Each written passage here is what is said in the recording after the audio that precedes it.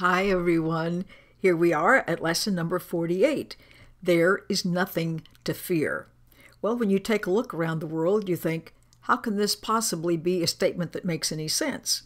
It says it's not a fact to those who believe in illusions. Well, when they're talking about illusions, they're talking about this sense of living in a separate, objective world and that we're a separate little person, unrelated to anything else.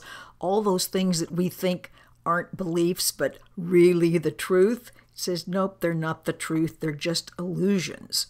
And in illusions, it looks like there are gazillions of things to be afraid of.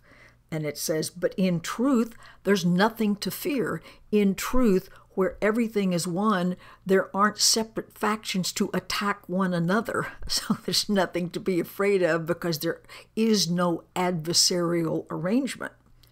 And so it's very easy to recognize that, of course, there's nothing to fear. Fear is lack of love. In the presence of total love, there's no lack of love. That should be very simple. But it says this is really hard to understand when you identify with the world, your sense of separate self, your sense of smallness, your sense that you probably aren't really able to do much of anything right, which is what so many people believe. So now it says we've got to have lots of practices that are very short, very sweet, very simple, just all the time, kind of keep running in the back of your mind, even when other things are going on, that there's nothing to fear.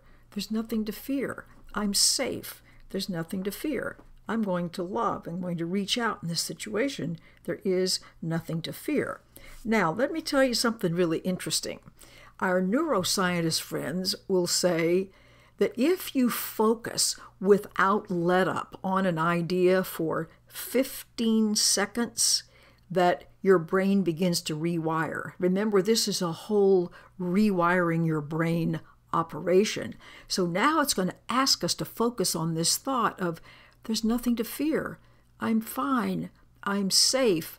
I'm continuing to tell my brain, I'm safe. I'm safe. You can turn off the stress response. Everything's cool. So you can see why it will say often, repeat with your eyes closed, and then open your eyes and repeat it a few times. And if you notice how long that takes, it takes about 15 seconds. What a non-coincidence.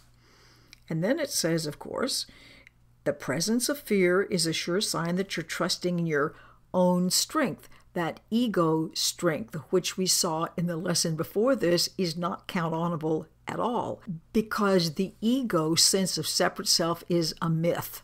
A myth does not have any strength to call on. It has our allegiance, but that doesn't mean it has any strength. It says the awareness that there's nothing to fear shows you that someplace in your mind you have remembered love. And you're letting the strength inherent in love take the place of your weakness and therefore any sense that there's something to fear in the first place. So the ego mind thinks there's lots and lots to fear. It feels very small, under siege all the time, that it's itself versus the world and everyone else. But then it says that picture that you're carrying is not reality. It's not real. And the purpose of this course is to undo our conviction that the way we started out in life represents reality. Big task, but it does a marvelous job of accomplishing it. So just keep remembering, I'm safe, there's nothing to fear. In love, which is what I am and where I am, fear is impossible. Fear is the absence of love. I'm going to invest in love. There is nothing to fear.